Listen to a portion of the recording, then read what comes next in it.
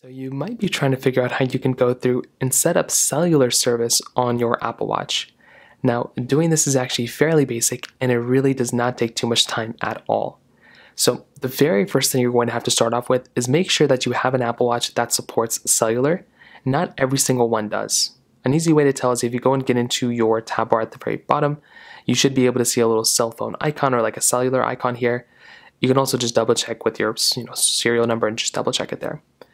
Now, when you have that figured out, the next thing you're going to want to do is you want to make your way over into your particular watch application from your iPhone. So go ahead and find your particular watch application that you have, and you want to go and open it up on your iPhone. Now, when you do that, there should be a little option right here that says cellular. If you are missing the cellular option, that means your Apple Watch does not support cellular, or you may have to restart your watch or reconnect it, or just update it and see if that ends up fixing it. So then when you're here, you want to tap onto the cellular option that's right there. So tap into cellular. Now when you do that, the next step that basically comes up here is setting up your cellular service. So here you'll basically see a cellular setup, and you'll see this prompt here. You'll see a couple of different things here throughout. Now at the very bottom, there's going to be a little option that says set up cellular. All you're going to have to do is click on set up cellular. It's going to have you log into the account, verify your information, bring in your cellular account over.